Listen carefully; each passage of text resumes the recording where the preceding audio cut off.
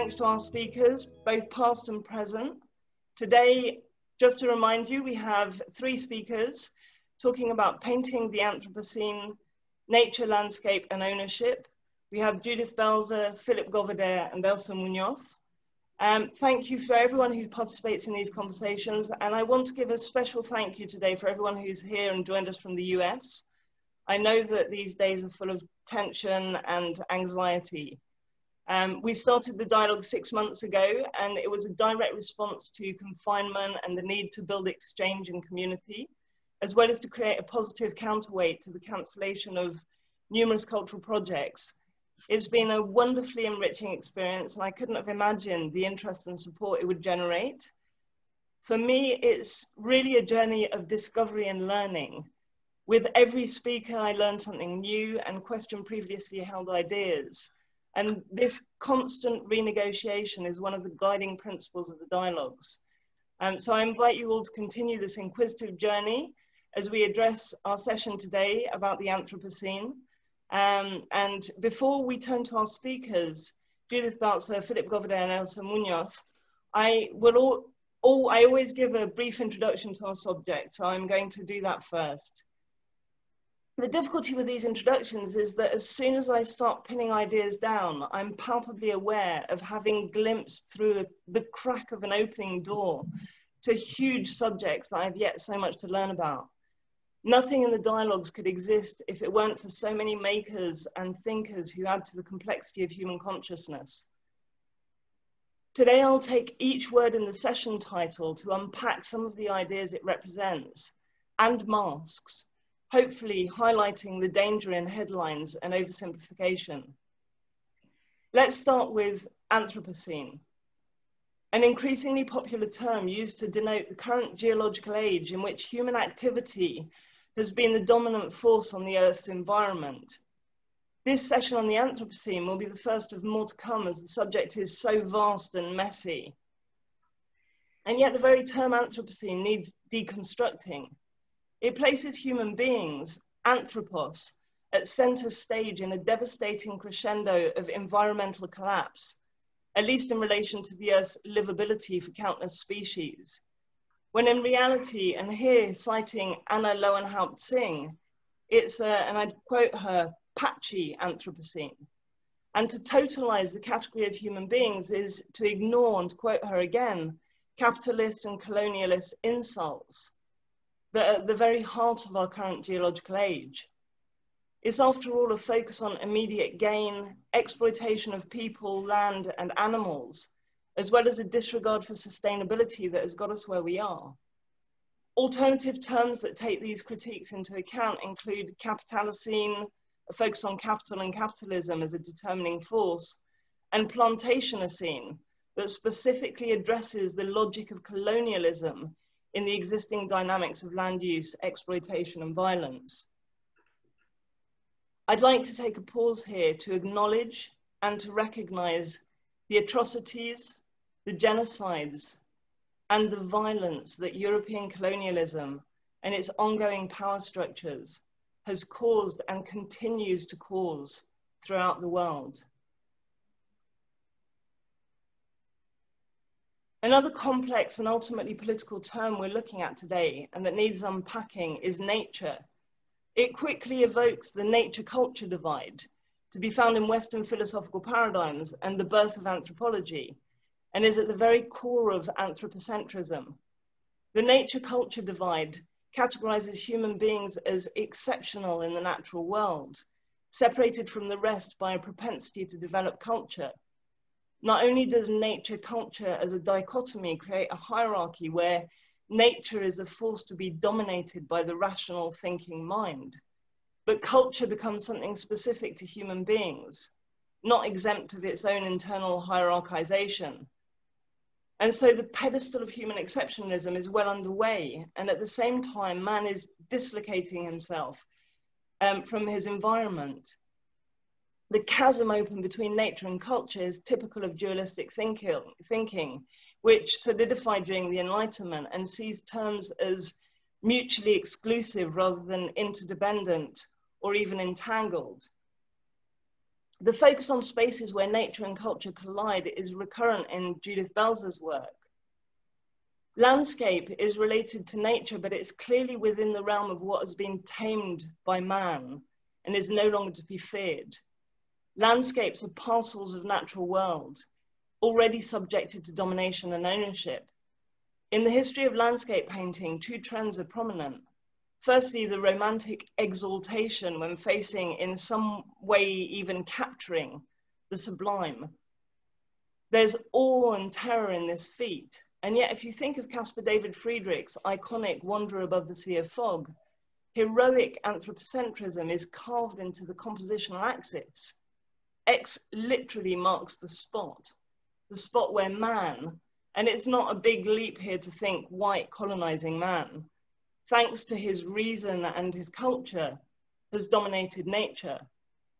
This complex relationship between nature, awe, and control has come up a number of times in conversations with Philip Govedare, and the ways in which landscapes are forged by these forces is key in his paintings.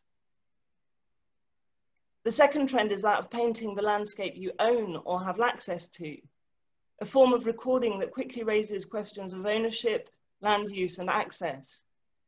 Colonialism and capitalism have wreaked destruction on the environment, many communities and indigenous peoples throughout the world. Neither colonialism nor capitalism are concerned with the devastation caused, and they prioritize immediate exploitation and gain. Our political and economic systems and institutions continue to support short-term thinking in direct contrast to the sustainable models we know are needed. A sustainability that can be found in many models of modes of interacting within nature that have been destroyed and silenced.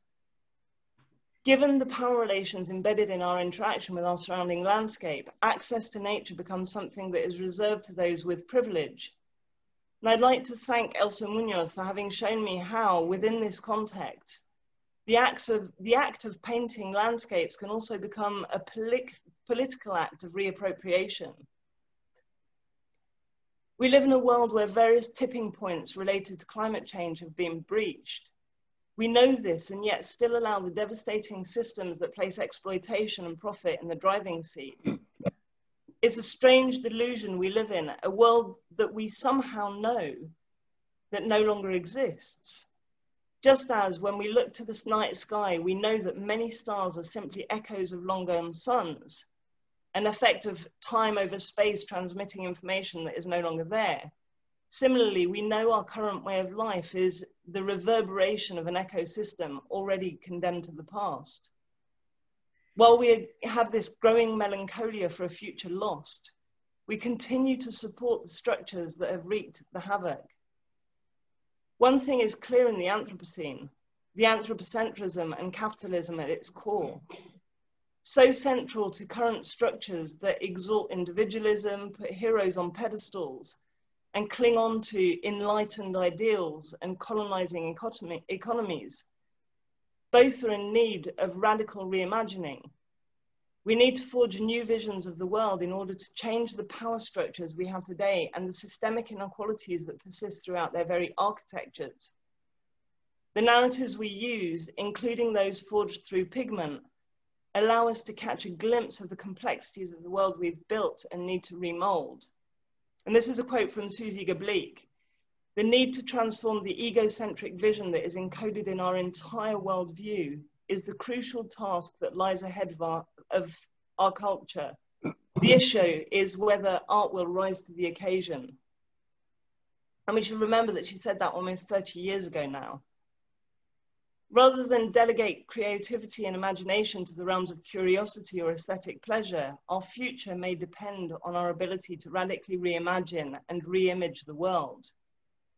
Though I also believe that voting is a pretty good start too.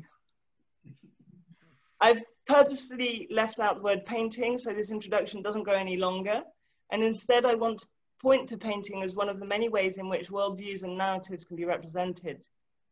Today's session brings together three speakers who, like myself and many here, are painters. Their work tackles different facets of representing our world as it is today, and the complexities underpinning nature, landscape, and ownership. So I'd like to welcome again Elsa Muñoz, Philip Govedare and Judith Belzer. And I'm Elina Cerla, and I'll be moderating the conversation. So I'd like to start the conversation by asking each of you a question and just seeing where it takes us. Judith, if you're happy to start. Sure. So the relationship between nature and culture, as I mentioned, has been constant in your work. And you often use juxtaposition and scale, kind of extreme points of view to throw us into a new, as I see it, more critical visioning of our impact of the environment. Can you talk a little bit more about how that's developed in your work? Sure. First of all, I just want to say that I'm delighted to be here and so happy to be in conversation with you, Elina, and Elsa and Philip. So it's a pleasure. Thank you for having me. I think my work has been a long journey through a lot of different ways of thinking about this. I started my painting life on the East Coast where I am right now. And the New England landscape is one which you feel sort of in a one-to-one kind of ratio relationship with the landscape around you. I started painting because I was living in New York and came up to New England, and we purchased, my then boyfriend, now husband, and I bought a little teeny house in the country that we could barely afford. And there was really no place to work inside. So I started painting outside, and we were literally also at the same time digging out a garden, trying to figure out what it meant to be on the land that we had bought and to have a relationship with this place. And so, and this was really early on in my work life. My work life really literally developed out of the ground here because I had to step outside the door to paint. I just started painting outside because that was my choice, my only choice.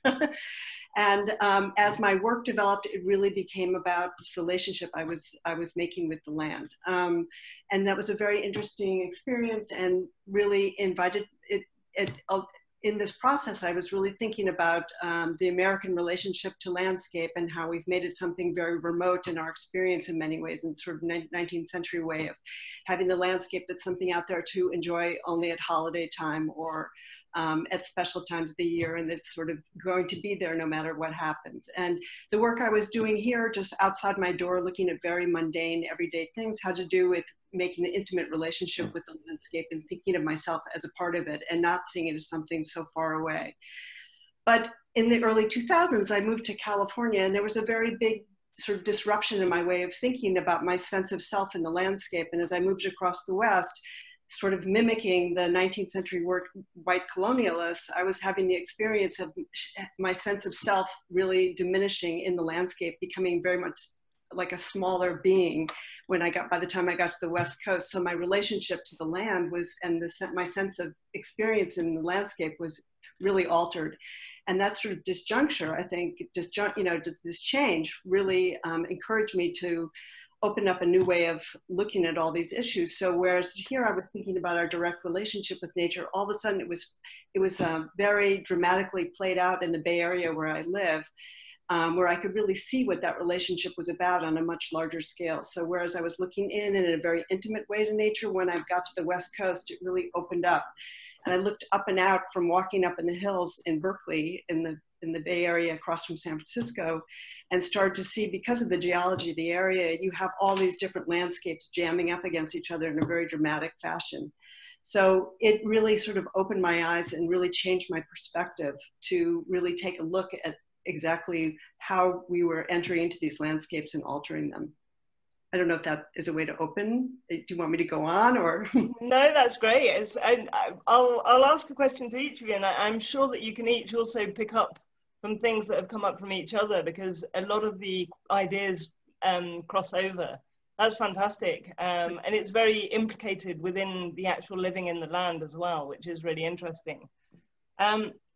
Philip, in your work, you have layers of almost kind of symbolic and cartographical annotations that create, as I see it, a really stratified pictorial language, which I find fascinating.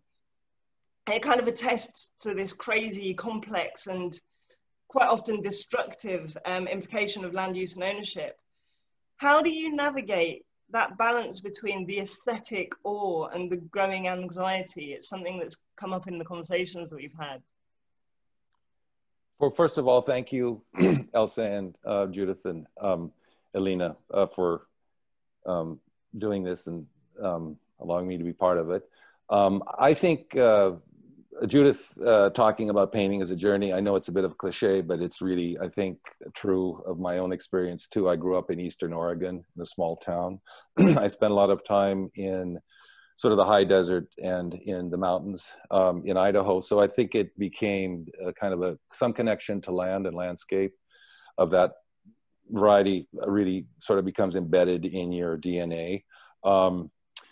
I painted, like most people, I worked representationally and tried different things, and I was an abstract painter. Then in the early 2000s, right about the time of the earthquake in Seattle, I lost my studio, and it actually was in a conference, college art conference, and I turned on the TV and they had an image of my studio building. So I knew something was serious. Anyway, I decided at that point, and it was really kind of good timing, that I wanted to go back to observation, which I hadn't been, I've been working abstractly, but I just really felt the need to do that. And I decided to paint the landscape because that's something which my work was sort of moving towards. It was moving in that direction in any case. So I thought, all these questions came to mind. What do I paint? What interests me? Do I want to paint? You know, and there are all these sort of historical models, but there was one area in South Seattle, the Duwamish Waterway, which is an area where there were Duwamish Indian villages, and it was a area where they did fishing, and there was all sorts of wildlife. This particular area in the early 1900s was dramatically reconfigured through a dredging of a ship canal. And the ship canal, with all these billions of tons of mud, ended up making an island, which is Harbor Island. But that area is a Superfund site, and it is tremendously defiled by all sorts of pollution, including lead, cadmium, mercury, all sorts of phthalates, PCBs, fecal, what is it? On and on, petroleum. So it was fraught with a kind of history. And I was interested in going there and saying, well, how, if I paint this, how will I deal with what I know about this place? Because the other thing about it is there are still salmon runs up that waterway to this day. There are fish, and the salmon actually apparently are not contaminated, but other species, there are signs there says do not fish. So anyway, I worked from nature. I did a lot of studies from life, and little by little, I found myself wanting to paint the distant view, something about getting away from it, a kind of perspective that is different. I think of, you know, the Apollo 8 astronauts, the kind of iconic moment when they see the Earth from a distance and perceive it differently. And I find the distance sort of gives you a different perspective being outside of the landscape. I then went and I looked at different sites. The Kennecott copper mine in in Utah is the largest open pit mine in the world. And it was a source of inspiration, but my current painting, I don't work directly from drawings, or I don't use photographs, but I found it really fascinating as a narrative of human intervention, but also visually really compelling. So in my paintings, I think, you know, my paintings are derived from a combination of memory and imagination. I see myself really in a kind of a neutral role, a sort of an agnostic relationship to the landscape, in that I am presenting this thing and I let people come to their own conclusions. Anyway, that's kind of, I guess, the evolution of where I came and what I'm doing now, if that's... It's fascinating because the idea of shifting perspective, which is also linked to that idea of scale and juxtaposition, is one of the things that brought me to the Anthropocene when I first kind of looked at it and wrote an article about it a while ago. And it's where I first discovered some of your work. And it's interesting to think that that iconic kind of Earthrise image is suddenly shifting us into a point of view where we're not the center of the world, like in Renaissance perspective, and that's something that I think we need to kind of explore further. It might come up today in the session, but it's also something that I'd like to kind of unpack further in the future in the dialogues. And kind of connects the work of all three of you, because it's about shifting perspectives and creating new perspectives on the way in which we actually relate to the landscape. And also, your paintings explore a dialogue with being disconnected from, or you've written as well about being disconnected from indigenous embodied systems of knowledge based on sustainability and respect. And unlike the current models that focus on land ownership and exploitation. And I'd love you to kind of explain a little bit how painting the landscape becomes a political act in that context. So first of all, of course, thank you so much. That intro was really good. Like, I want a copy of that intro, actually. Yeah, I agree. Right? So, I mean, the question of how I came to understand that, that there is a power dynamic happening in my work, it came very slowly. And to be honest with you, about 2 years ago, I was applying to grad school. And so my portfolio consisted of these kind of aesthetically pleasing kind of classical landscapes, right? And I go on to write, you know, like a paper about how beauty and the access to beauty is like a primal focus to me as an artist. And I submitted this paper first for someone at this institution. It's like a top 5 grad program. And I had like some kind of connection to someone who knew someone. And that person was like, let me look over your paper first to see if I think you have a good chance of getting in. So this person reads my paper and she comes back and she's just like, if you want to be accepted into this program, you need to make work about trauma, not beauty, right? Like, being a person of color kind of pigeonholes me into the words that she used were, if you want to do work about landscape, you can do work about dystopian landscapes, not beauty. And I just kind of like, I came away with that thinking, if that isn't political, I don't know what is, right? Like, the determination of who has access to beauty, right? And so that's the first part of it. Now, the second part of it, like, I think of painting, you know, these intimate, reverent paintings of nature as being a way of tending to the wound of colonialism, right? Like, I think that there are various ways to approach how we do this work, and painting for me is my way of doing that. Like, that intimacy, that quiet, and furthermore, I don't know, I just think a lot about, so I'm interested in trauma work, and the goal of healing is to heal a person's central nervous system. That's essentially what we're trying to do with like body work. And I've found personally, by painting things that are beautiful, by reading poetry, by being in the presence of something beautiful, it really does calm the central nervous system. So I'm like, that's my little contribution to the world as far as I can do something. Like, I am looking to give the audience like a little moment of quiet in a very chaotic, traumatic environment that we're always surrounded by. That's my answer.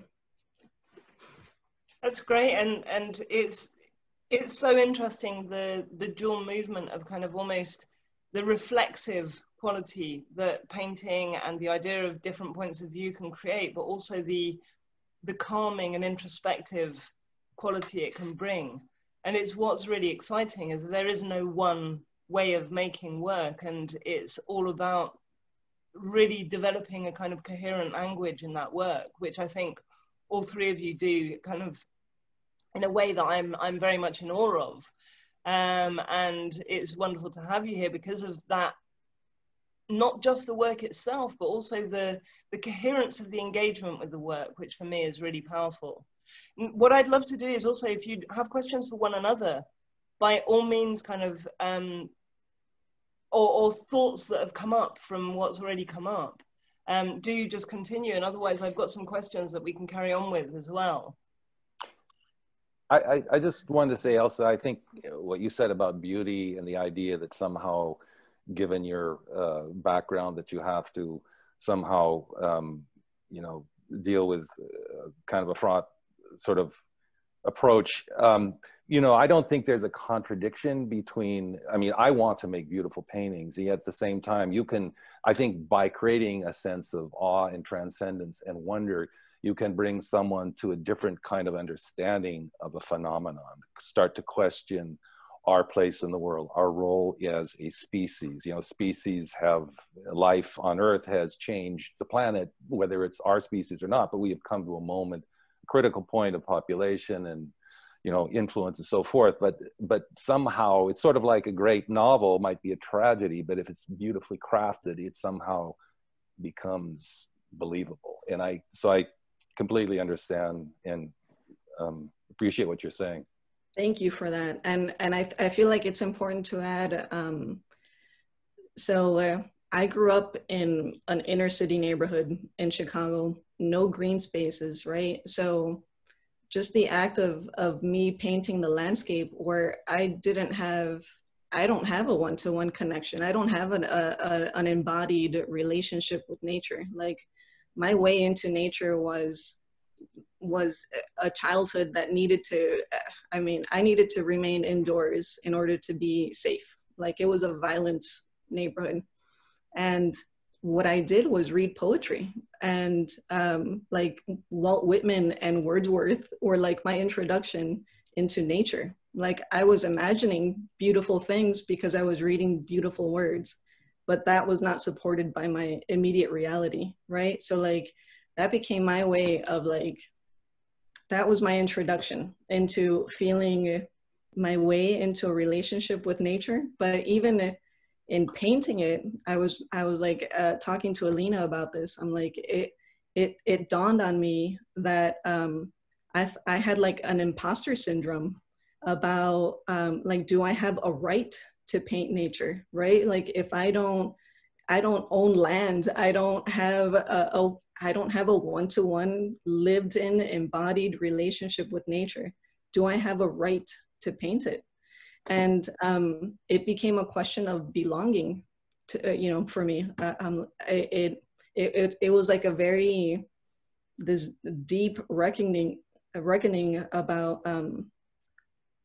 belonging. Like I have a right to paint the land that I'm a part of, right? Like I belong to nature. Nature belongs to me. Like we are in a reciprocal relationship. And it might seem very obvious for me to say that, but it was like a really big deal for me to come to that. I'm wondering, Elsa, if you could tell us a little bit about where your imagery is derived from them. I'm interested to know if you're responding to things you're reading and then developing imagery for your work, or is it now based on places you visited or memory, or could you say, I'm curious because obviously it was a hard process for you, and I'm really curious and looking over your shoulder there at what you're working on to know a little bit more about that. Yes, thank you. So a combination. I think my aesthetic really derived from poetry. Like I have in fact, like my favorite poet is Rilke, and he's kind of a dark nature poet. Like he's got a numinous relationship to nature, and that kind of established my aesthetic sensibility, I think. And then slowly I started collecting imagery from like taking trips to Mexico with my parents, like these big skies and just a lot of space. And I was just kind of responding to things that made me feel good, you know? And then, yeah, like I won't get into it, but like the Controlled Burn series that you might see behind me, those are of course all photographs. Mm-hmm. Yeah. But an aesthetic, you know, my aesthetic was born way before I could paint, for sure. Thanks. Thank you. Judith, I'm curious about you because in spending time on your website, I realized that you write quite a bit, and I really enjoyed your writing. Has that always been a part of your practice? Structure is part of my practice, actually, but a useful one. I mean, the writing comes after the work. I tend to do work in series. And often if I'm having a show or posting work on my website or whatever, I feel like it's a good occasion to sit down and in some way think about it in a way to talk about it. And, you know, I have people come to my studio. I find the process of learning how to speak about my work has been challenging for me. I would say, you know, I work very intuitively. My experience of the landscape has been very much based on a visceral experience of it. Was not really attached to language for me. So that's been a slow process to learn how to in some way tell something that means something for me and doesn't sort of lapse into sort of art speak, which I find pretty challenging. And I agree. I think Elina's introduction was fantastic in that way. I really enjoyed what you had to say.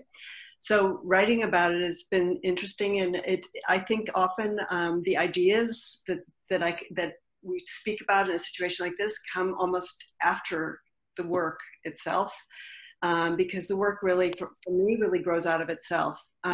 It's very self-generative, and I usually work on a lot of things at once, and I really don't know where it's going often. And after I've sort of gotten to the end of one series, I can feel the anxiety building, not really sure where I'm going to go.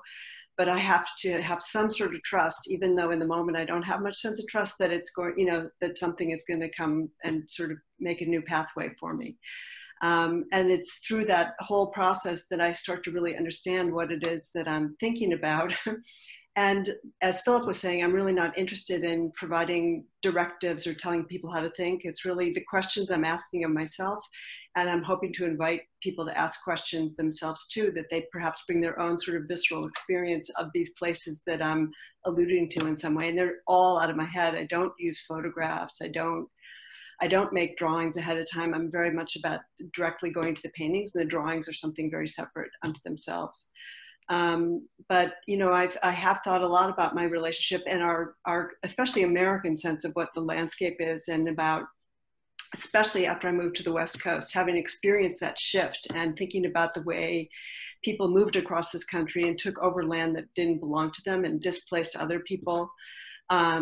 Thinking about, you know, that sense of who we are and the idea of manifest destiny, and that somehow this land was divinely supposed, you know, that we told us our story was this land was divinely here for us, and that the resources were endlessly there for us.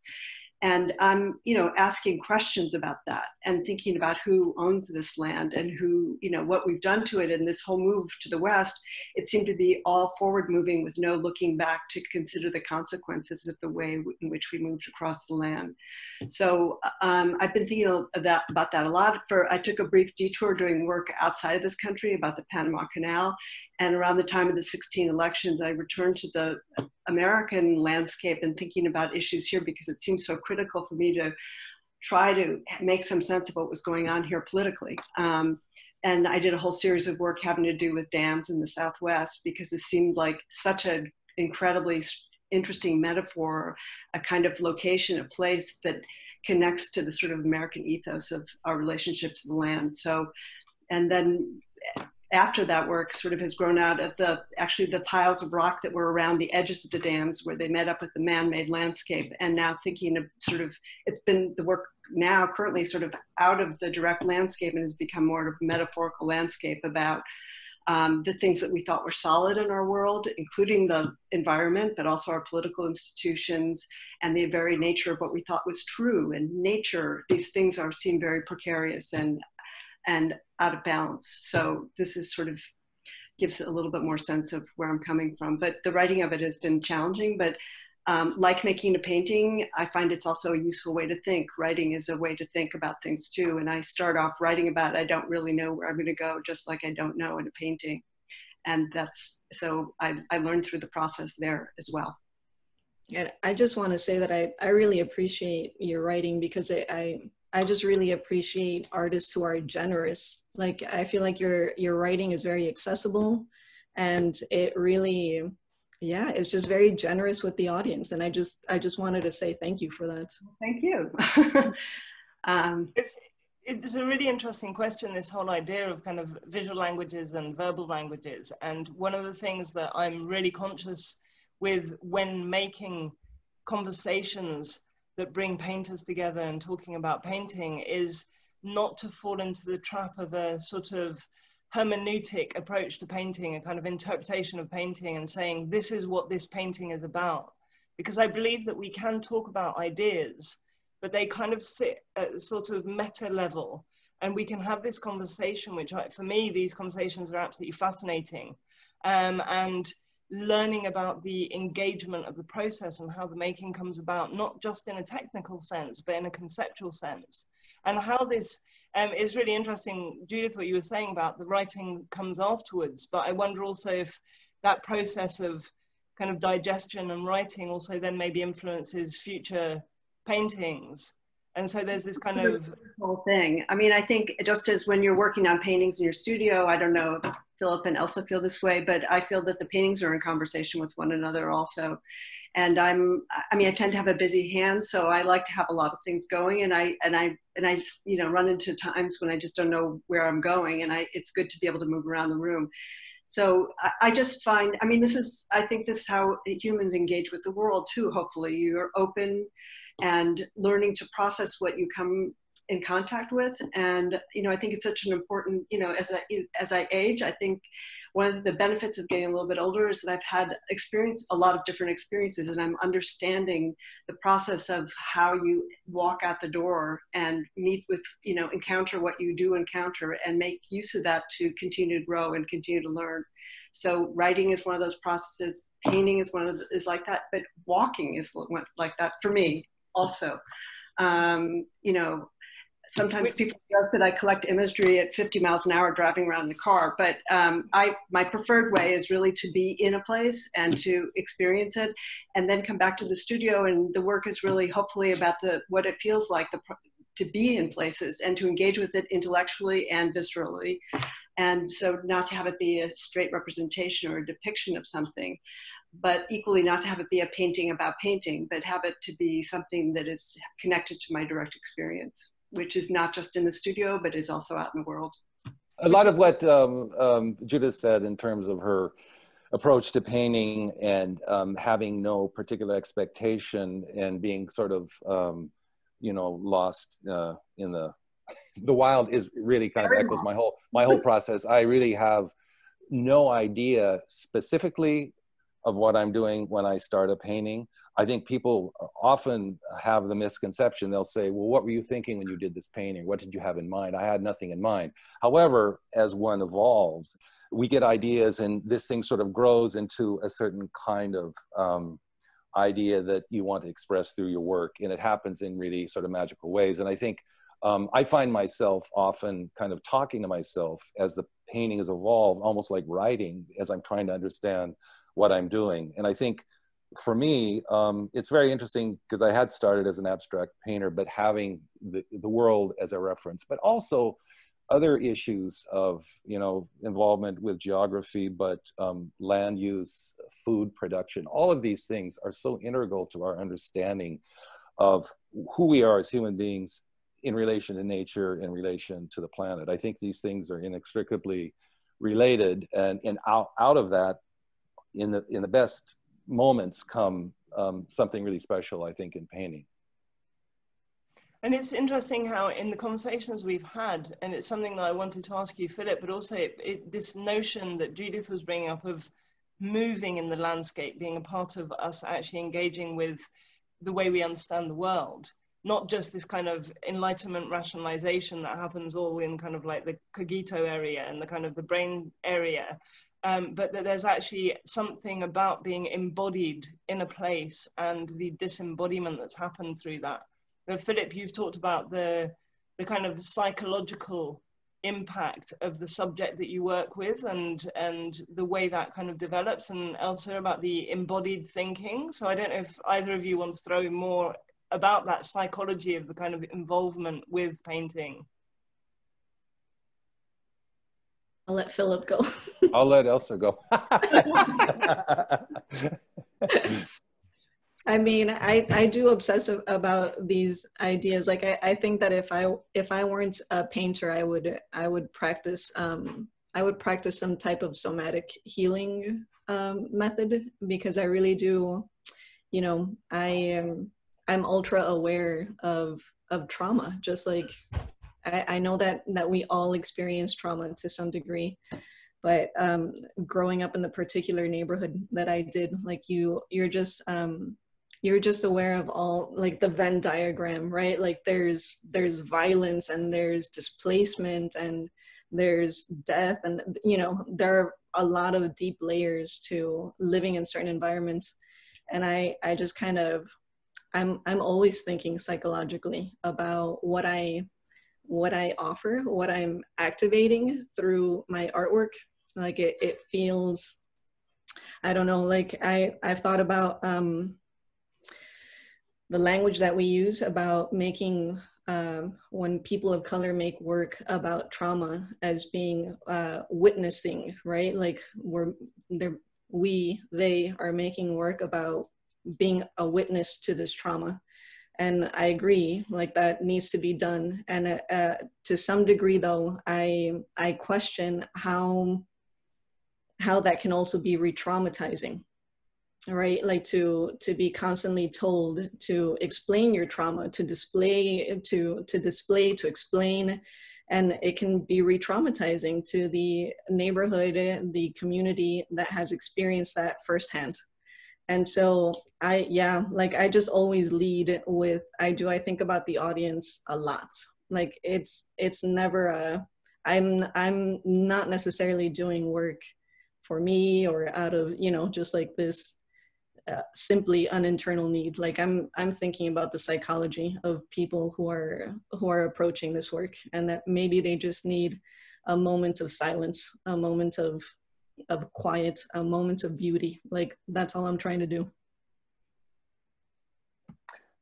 You know, I think just for myself, going into nature, and I think, you know, the Duwamish Waterway was kind of an example of how important it was to me, for me to be in the landscape, to be there at different times of day, to be feeling the temperature, even the smells. Like sometimes you'd have a kind of a smell of some kind of, you know, something that didn't feel like it was part of a natural environment. And all of these things affect, I think, how you interpret something through paint. They really affect your decisions. I think there were times when I was doing that were very kind of exalted, and it was beautiful. There were gray hair and I saw nature, and other times where I was, because of my knowledge of the subject matter, it became kind of oppressive. And I still have a sort of, it's sort of like a relationship that I had and ended. I have a kind of fondness, and yet when I stopped that series of paintings, I was kind of relieved. I felt really, in the end, it was kind of a depressing environment. So I think, and the interesting thing is when we read paintings, if I look at Elsa's or Judith's paintings, what we know, our knowledge of the world, makes us, or allows us to read those paintings very differently. So what we bring to it in terms of our experience, I think, you know, really is very, very important in terms of what we get from the painting as a result. I agree. And I think when paintings are open themselves, they allow people to bring their different experiences in, and they're not telling you what to do and what to think about. And I think, you know, I've had the experience, and I think we all have, where you see a work of art or somebody comes see something you make, and people have wildly different experiences of the same image, which that's always very gratifying when that happens, because some of the work feels incredibly agitating to certain people and other people find to be just exuberant. So that the idea of this high energy in some of the work could have diametrically opposite effects on people on a psychological level is interesting to me. And in many ways, the work is expressive of my own agitation about the imagery I'm engaging with. But I'm always interested at the incredible variety of responses that a single image can elicit from different people. And I think that's actually, you know, is an exciting thing about doing this kind of work. Because, you know, you can invite somebody to have a very calming response, or perhaps that calming quiet can be agitating to somebody else, actually. So just that, you know, no experience is just one thing, I think, is what it comes, for me, it comes down to. In the same way, heading out into the world and thinking about things, you know, it can be both beautiful and threatening at the same time. Those things don't cancel each other out, but actually make the experience fuller and richer. And the idea of the sublime can be, you know, based on your experience of nature, but it can also be, we've created a new sense of awe at the giganticness of the landscapes we've created, where we've made these places that are bigger than ourselves. So in centering ourselves, we've decentered ourselves in a way and made these landscapes that have outsized ourselves in certain ways. So, which to some people is absolutely thrilling, and as other people is devastating. It's one of the exciting parts of painting, and for me, the interesting part of also being aware and actually focusing on the active participation, this idea of kind of relational aesthetics, where actually there's an active closing of meaning happening, not just closing, but creation of meaning happening on the part of the person who's engaging in just viewing work. And so it doesn't have this passive notion. And it's one of the things that I like to try and do in the dialogues, and it's why we have the breakout rooms, to also give a space for other people to speak and continue the conversations. Before we go into the breakout room, I just wanted to ask a quick question, because it comes up, I think, in all of your work, is this idea of boundaries and liminal spaces being spaces of discovery, exploration, tension, and really, really kind of powerful in the generation of meaning. In Philip, with your work, I see there's always this kind of layering of all of the colliding of different spaces happening that becomes part of your kind of pictorial language. Judith, it's kind of embedded in the whole relationship of the way in which you work. And Elsa, there's this kind of encounter with something that always happens, and how that, and just really throwing out this idea of liminal spaces and boundaries as very fertile. It is, there's a source of tension when things meet up with one another, and there are ways in which they meet gracefully and happily, and ways in which they meet with tremendous challenge and difficulty. And again, the thing that might seem very acrimonious could be, you know, to somebody else might feel very exciting. So, you know, I think, again, we bring our own experiences into these places, but it's a place it's a great place to ask a lot of questions, because you see different forces meeting up with one another in a way that suggests many, you know, suggests that it's a suggestive place to go. No, I was just thinking, because I don't want to dodge the question, but you know, in my own work, because the scale of the paintings is so vast that they embody a lot of different sort of subplots and narratives, that some of which might be really raw in the way that the paint is handled and imply something that is maybe not a natural formation, but something that human beings have imposed on the surface of the earth.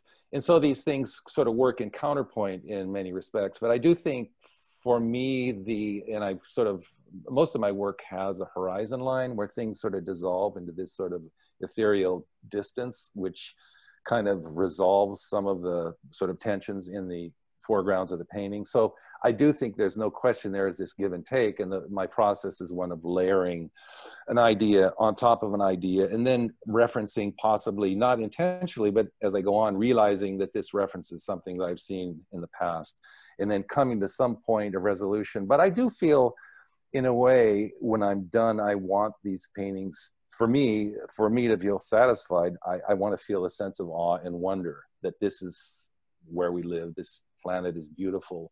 We are a species that has altered the forms on Earth in such a manner.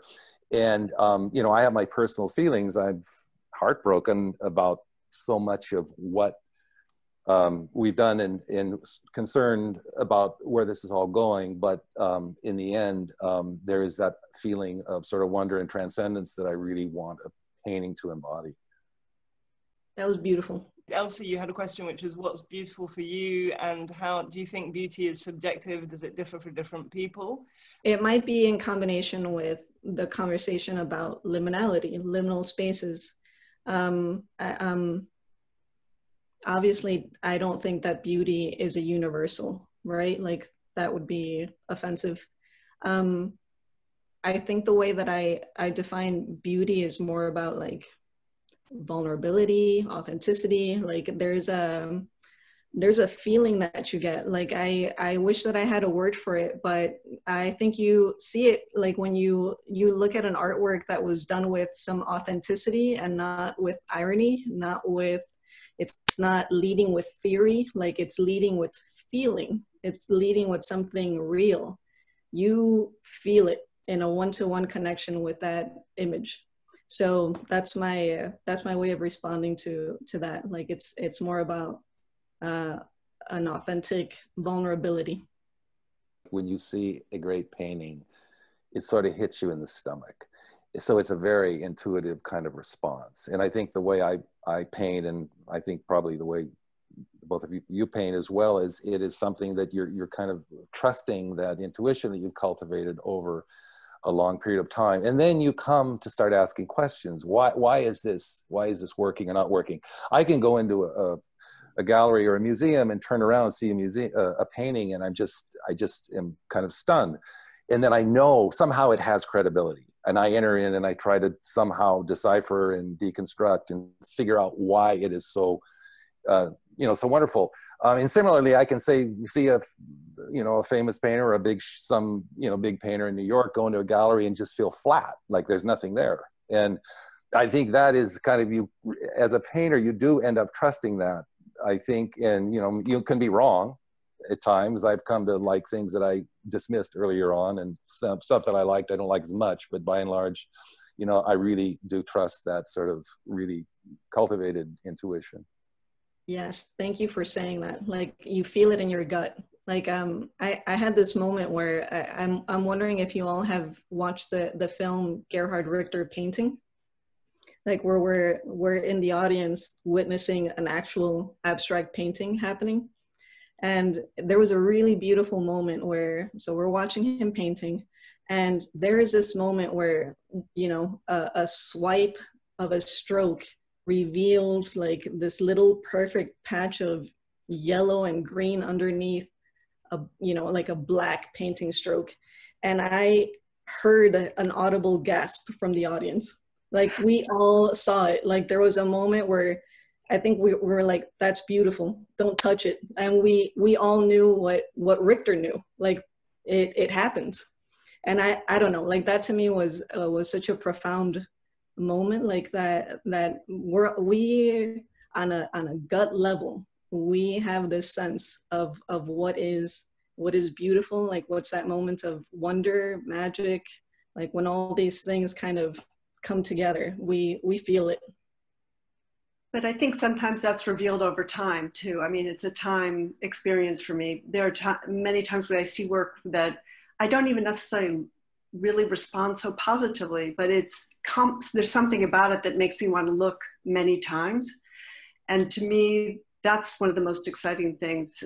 It's like, you could have a piece of candy and it's gone really quickly, or you could have something that's maybe sweet and savory at the same time, and it keeps revealing itself to you over time.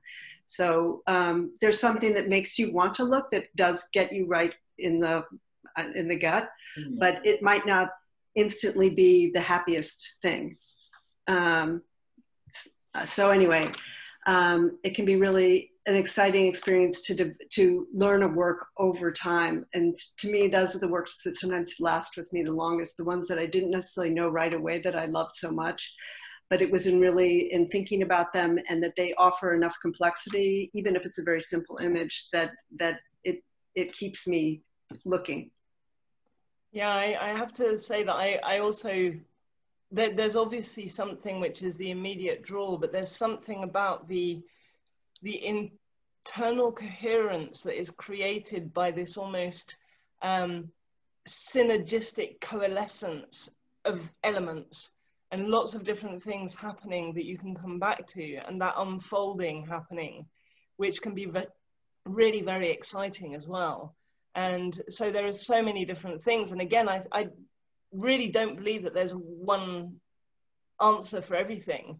I think some paintings function on some levels, and other paintings function on other levels. And so one will unfold over time and you can come back to. And I also love this idea of Philip's, which is that we change, we learn, we grow, we develop. And I really painfully realized the day that I suddenly noticed myself walking in a big museum, and you know, you have that kind of like, no, no, no, ooh, and you suddenly go, who the hell did I just say no to?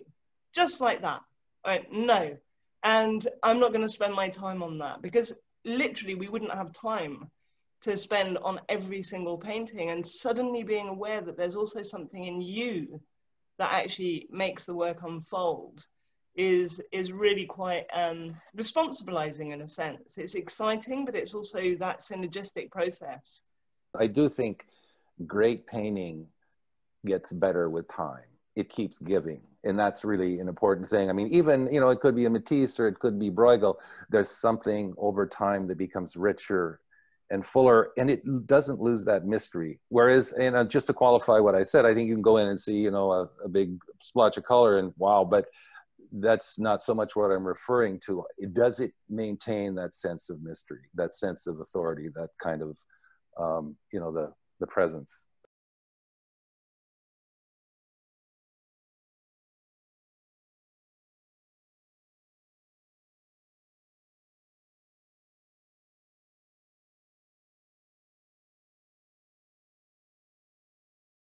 I've experienced painting as a three-part sort of language where one part is performative, where you it's more like your assignment in school or a commission where you have a very specific parameter within which to perform. The other one is closer to what Elsa was talking about. That's more like processing something, and you use it as a sort of inward sort of process for yourself and about yourself and for yourself generally, or about the world, I guess it can be. And the other one is more of an expressive sort of aspect where you generate an idea, and it being a separate language from the verbal language, you put it into a painting, and you give it visual form. So I don't know, I'm very interested to hear your opinion. The whole idea of audience, you know, comes into question, like, who are you painting for? And in the end, I really feel like I am interested in a kind of experience that is my personal experience, that if it becomes then a point which becomes universal. But if I try to anticipate an audience or paint to an audience, you know, I've had, you know, even a couple occasions, you know, potential commissions, and I really given up doing that because I cannot anticipate what people want. I just, you know, it has to become what it becomes. And you know, ideally, I have no real control over anything other than the size of, you know, in the end, because for me to succeed in a painting, I have to like basically have a train wreck and then put it back together. So I don't know if that is makes any sense, but Elsa might have a more a better answer. I mean, I might have kind of I might have a strange answer to that. So I'd like to think that I'm never, you know, specifically thinking about a specific audience, but it just so happens like all right, I'll tell a very specific personal story. So when I started my art career, like I had my first gallery and I made a painting. I won't describe it, but it was like a very dark kind of melancholic painting. And the gallery director hated it. She's just like, no one will like this. This will not sell, right? Like this is, you know, you shouldn't have brought this in. And so I just made this very dark painting and I'm like, okay, I guess I made that painting for myself. That's fine. And so that painting might have lived on my website for a couple of months, right? Like I'm just going to put it on my website. And I ended up getting an email from a young man where he shared with me that that particular painting, like the image of that painting and like 2 other still lifes that I had done, were the images that he watched on rotation during physical therapy. Like he had some kind of, he had a chronic illness of some sort, and I won't give details about him, but he responded to this very dark painting, and that I thought, you know, like I just kind of painted that for myself perhaps. And receiving that message, it brought me into conversation with like the possibility that, yes, even though we are making images for ourselves and like based on our own experiences and aesthetic preferences, like they do reach an audience. And I have a rather romantic idea that they end up where they need to end up, right? Like the right people end up seeing it perhaps. So, and I've had that experience happen, I won't say like dozens of times, but enough times where you know, people will write me these very intimate emails about something that an image prompted in them, right? And I take that to heart. Like there's no way that I you know, approach a new painting totally blank. Like, no, I'm thinking about the potential of deeply connecting with someone.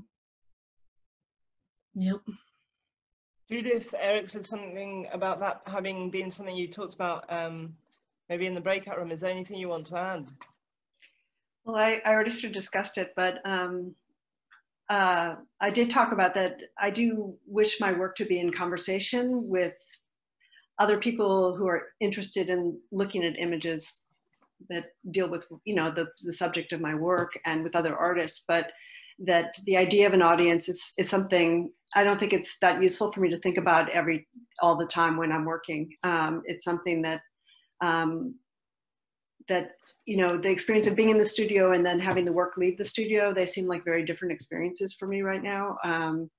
But I do also feel in conversation with art history and all kinds of, you know, an audience can be all kinds of different things in different times.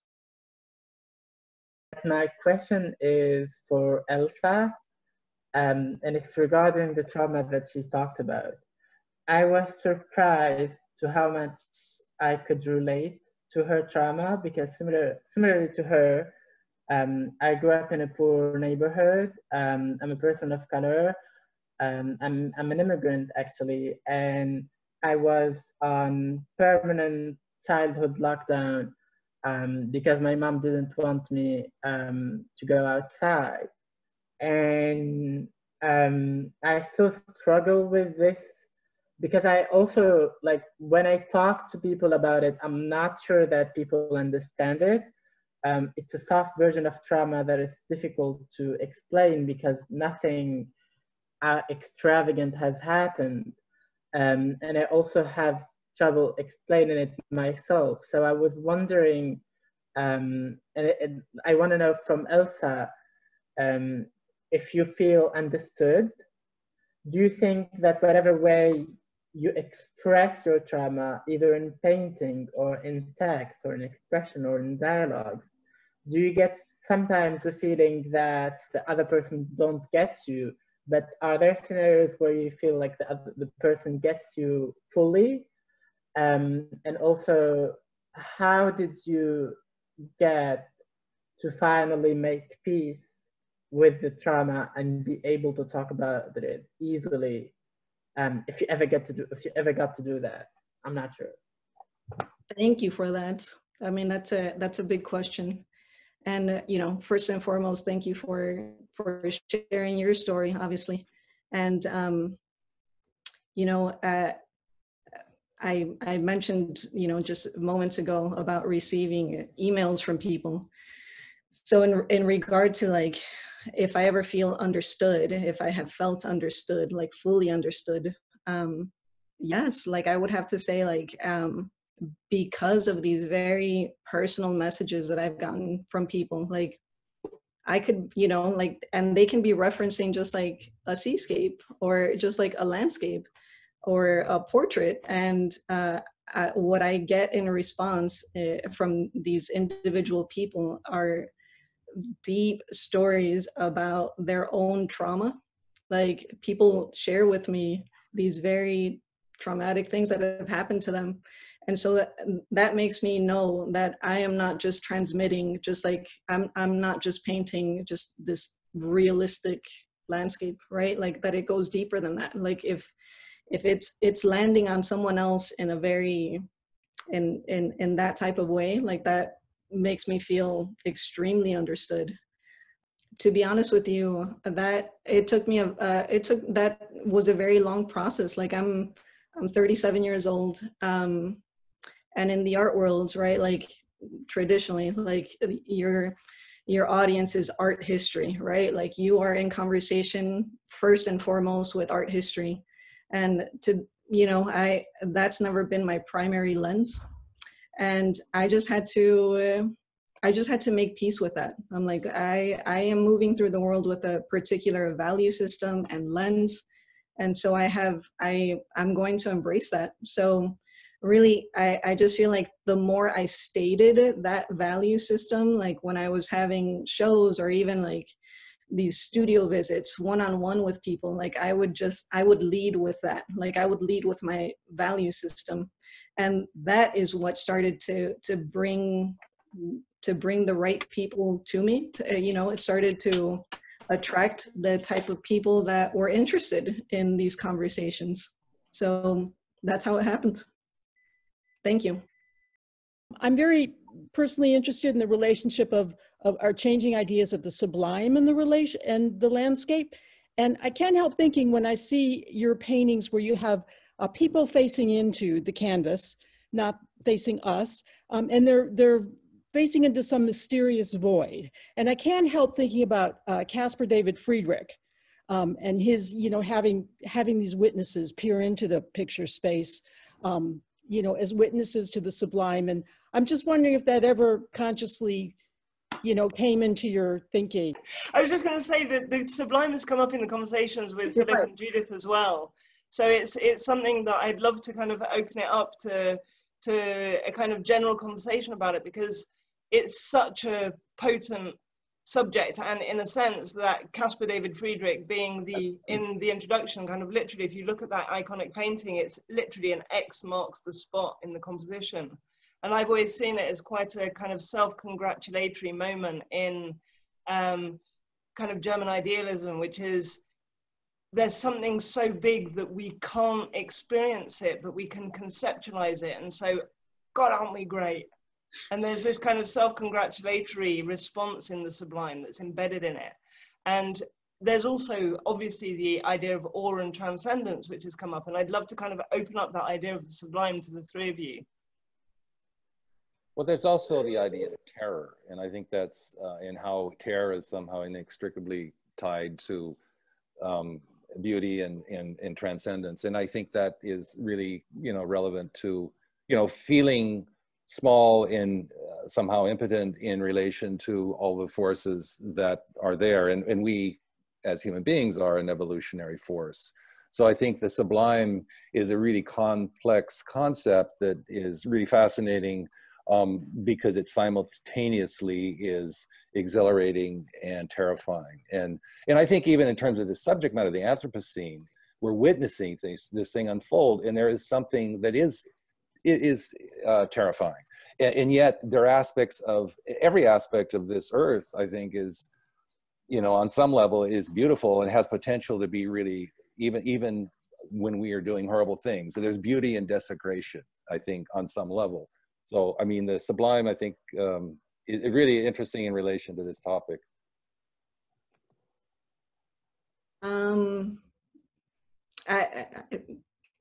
Since Penny asked specifically about the images, right? The images looking into the void. So I'll share that those were, and I've never published this on my website, but I've privately come to think of that series as titled Cada cabeza es un mundo. So in Spanish, that's each head is a world. Each head is its own world. And I don't want to take up everyone's time, but that's how I've privately kind of come to think of I don't know, like identity politics, right? Like there's a place for organizing populations into identity politics. Like it's useful to some degree. And then to another degree, we are each profoundly mysterious. Like each human is rather unknowable, even to our own selves, is how I feel. And so that series of portraits was about that. It's about the unknowability of a person. And yeah, like I hope that what is communicated, because of the way that I apply paint, is a rather there's a sensitivity there that I'm hoping is inviting, right? Like there's a certain amount of compassion for that individual that you don't know. That's how I think of that series. Thank you for that question. I've thought a lot about the sublime, and one thing that I would add, I mean, I agree with what Philip was saying about, you know, carrying with it these opposing characteristics, the experience of the sublime.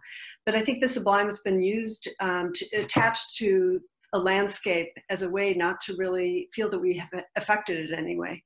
And thinking that we can look and see this beautiful remote landscape that we call the sublime as a way to not take any responsibility for it also, as if it is, you know, eternally generating in and of itself, and without recognizing that what we're doing on our left hand is not affecting what's going on our right hand. Isn't that just, if I may interrupt just 1 second, isn't that kind of a 19th century notion though of the sublime, the idea of the vast wilderness, whereas even in your work, the kind of, this sort of infinite structures become terrifying in a different way, and it's a kind of landscape. Exactly, that's what I was sort of getting to, because I feel like a lot of people have held on to that 19th century idea, and I think it's been very destructive. And that, I guess earlier, maybe I was saying the breakout session or here, I can't really remember, but that, you know, this whole idea that we've created landscapes that have become a new sense of the sublime, and, you know, sort of in a terrifying, but also incredibly energetic way. So again, you could see the industrial landscape as something that is quite beautiful in a way. It has an orderly, you know, there's like, you know, a lot of people think, oh, it's so orderly, it's so beautiful. It mimics patterns that you might find in nature too. But, you know, we've built these places like, you know, when I did work about the Panama Canal, for instance, where you don't see the human beings in that landscape. They're too small to really even identify. And we've created this kind of a landscape, and yet this landscape then has unleashed other kinds of powers that in turn act on nature. So it's this sort of loop of that where I feel like we've not really considered all the consequences along the way. And I agree, it is a totally a 19th century idea, but I think that people hold on to it because then they don't have to take any responsibility with it, because it necessarily sets up a situation in which, you know, if nature's never changing and it's out there, what does it matter what I do? So this question was for Elsa, but it could be for anyone. But okay, so Elsa, you said that you feel, I think you said that you feel that beauty is not, there's no universal definition, and that you define it as authentic and vulnerable. I wrote this down, but I also just wanted to ask. So, and I said, it seems to me the people who award grants and fellowships should develop more sensitivity to the nuanced visual language of artists, and recognize that creating beauty is not in itself a reaction, is in itself a reaction to trauma, and is a valid response to trauma. So I'm questioning why beauty and painting trauma are two different things. I don't know if we should single out people of color and demand that they express things a certain way. Shouldn't there be more of a sensitivity to maybe the fact that maybe your expression of beauty is your response to trauma? I'll agree with that. I mean, you know, there is something to be said. I don't want this to sound like a conspiracy theory, but the fact that institutions and the art market supports people of color's artwork primarily when the subject matter is trauma. There's something to be said about that, you know, like that. The response to my work is seeming, without my explaining it, the fact that they responded by saying like, you can't paint this, like there's not enough pain in here, like that feels sinister to me. It seems outrageous to me. Yeah. You know? Yeah. Like there's a plan there to want to keep people traumatized, is what I feel, right? Like that there's only one authentic way to respond to your personal traumatic history, which is to then perform it for a white, wealthy audience. That seems really dark to me. So yes, I would love for there to be a much broader conversation about the ways that we are allowed and supported in responding to our personal histories. Thank you. In our breakout room, the idea of narrative and how you tell narratives came up, and actually one of the people who made a comment worked with kids who had projects that they had to kind of work with the landscape as a narrative. And one thing that comes up often and is embedded in a sense in the work that all three of you make is, whose narrative is this idea of landscape painting, and where does it come from? What history does it embed? And all three of you have a response to the whole of the stories that have been told, and it's come up in this session, of the different stories that we've been told about the landscape and whose it is, who can paint it, why we're painting it, and what it does to actually engage in it, painting it as an act of showing something that's going on. And so that kind of ties everything together, and I think it's really fascinating.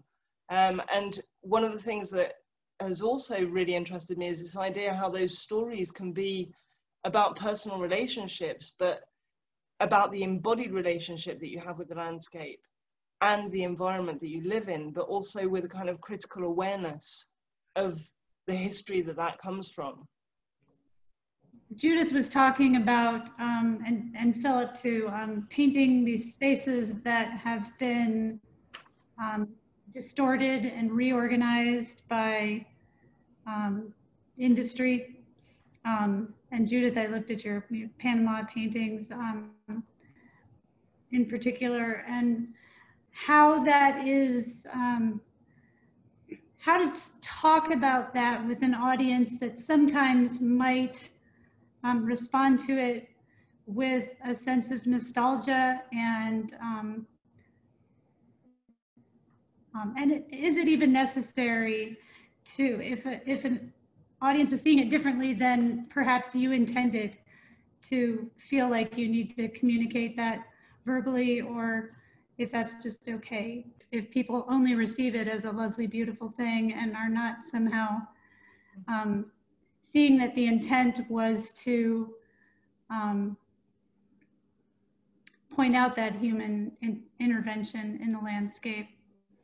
I just think that painting requires imagination on the part of the viewer. I mean, and the knowledge that you bring to experience something. You might appreciate something because it's, you know, really got nice, beautiful colors, and in there are different levels of understanding a work of art, I think. And really you can only be responsible for making the painting. And I think people evolve. And I know myself, I told my students this, that, you know, when I was 20, I went to museums, I'd see a painting, oh, he's no good, or something, or she's no, and then come back in like 20 years later, God, did that painting change? You know, like, is that the same painting? I mean, obviously you evolve, you become a more insightful person, hopefully over time. So, you know, all you can do really is make the paintings and hope that people, because I think great painting has a lot of layers of complexity and possibilities. They unfold over time. And I think that's something that really, you know, if something you sit with and it still has that sort of presence and sense of, you know, expanding possibilities, I think that's really the mark of something that is a great painting. I think I said before, I think that, you know, you don't want, paintings should be rich experiences, and it is, you know, an act of looking is something that's learned over time too, for some people. But I try to again, not have my paintings be a blunt instrument. I mean, I think that you don't want to tell people what to believe and what to think about this. I don't really have an interest in that. I'm really interested in the questions. And if someone, you know, Meg thinks it's just a beautiful, benign, cute little picture, well, you know, there's not that much I can really do about that. I mean, I know I could sit in a room and talk to somebody and ask them questions, and hopefully, you know, you get them into a conversation, but, you know, you want the work to speak for itself too. And, you know, I'm not here to be speaking beside my paintings to explain them to people. I guess, you know, I hope that they encourage people to, like Philip was saying, to keep looking. I mean, I don't think you should, you know, hopefully you just don't take it in and sort of spit it out. It's just not that simple an experience. But some people, you know, are impatient. And part of the problem of our culture in a way is sort of a diminishment of our attention span and a willingness to go and sit in front of something that maybe you don't respond to. You know, we were talking earlier about things that just hit you in the gut initially right away and you're open to it. But then there are those experiences of paintings that you might think, that really makes me uncomfortable and I don't really like being next to it, but maybe it asks you to think about why that is. So, you know, I guess in my own work, I just hope that there's something that makes people want to look again and maybe look a third time and hopefully even beyond that. So, you know, but I can't tell people how to see the work. And of course there are times when it's disappointing because I don't make it just for myself. I make it, you know, I feel compelled to make paintings, absolutely. But I feel I don't live in a world by myself.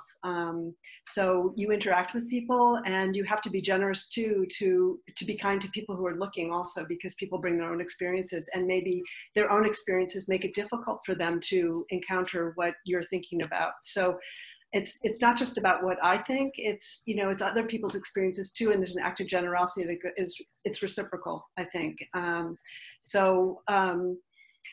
Of course, I want people to respond the way I would hope they would respond, with enthusiasm or with questions or with interest. But, you know, it doesn't always happen. And it is a very subjective thing. We're making things that mean things to us, and hopefully they mean our own enthusiasms, encourage other people to be enthusiastic to engage with it. But, you know, it is a subjective thing, and finally we all have our own experiences we bring. So I try to be respectful of other people's experiences also as they come towards my work. Use the word questions, and I think that's really kind of hits the nail on the head. Like, I would like people to be brought in to the painting, but also that then it is thought-provoking and elicits certain kind of questions. And in my relationship to the environment, to land use, the intervention, that sort of thing, is really what kind of questions do these provoke? What is the association? And the more forcefully I can do that, I think the more successful, you know, I've been. I get the pervert nature of being asked as a person of color to paint people of color's tears for white people to watch. But there is also an argument that can be made for having certain narratives present first, but also the fact that our bodies are inherently political, which by that I mean simply your presence, Elsa, can make some people uncomfortable. And you can like, I think for me, I can try to pretend that it's not the case, and but in fact it's unescapable.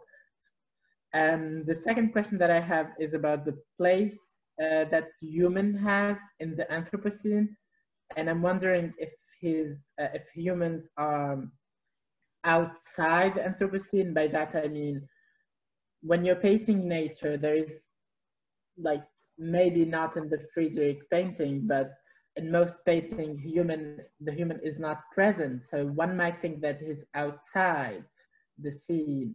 But at the same time, if you're painting trauma, then that's a human experience.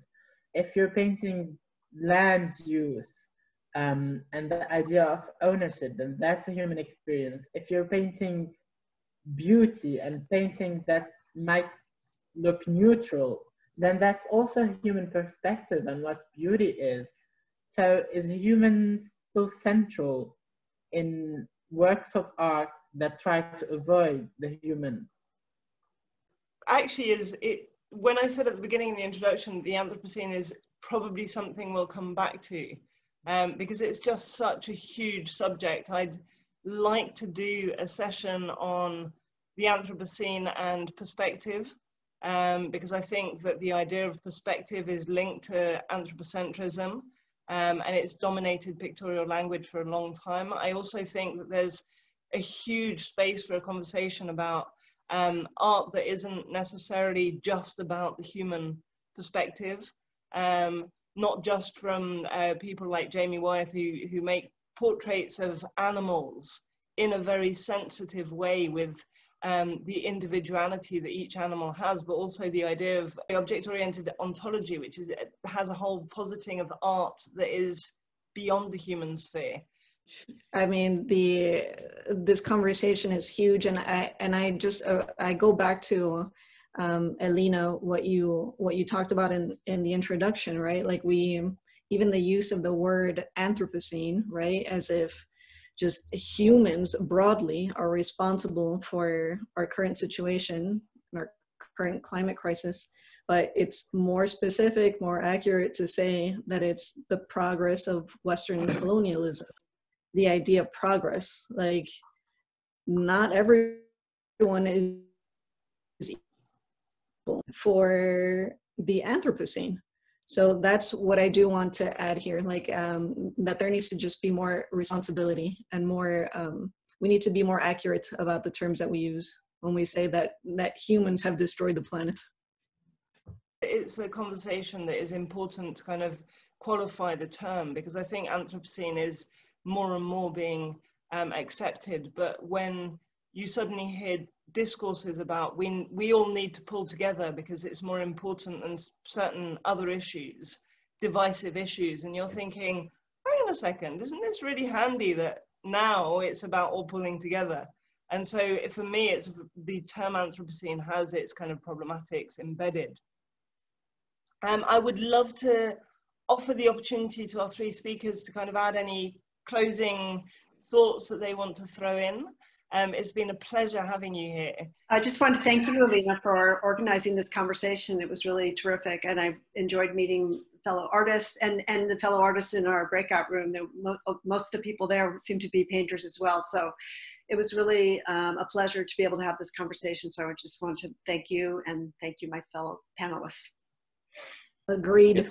Strongly agree. No, it's really remarkable. I'm still actually thinking about that introduction. I wish I could hear it again. I was, as you were going on, I thought, this is really pretty interesting what she's saying. I thought you really put that together in a kind of flawless way, and it covered so many topics. I was really impressed.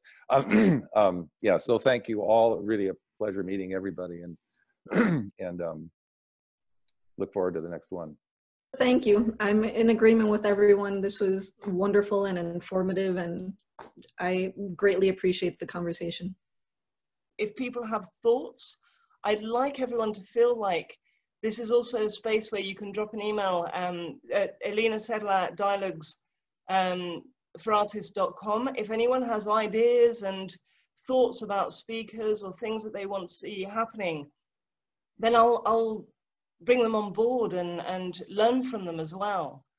Thank you again to our three speakers. Thank you, Judith Belzer. Thank you, Philip Govedare.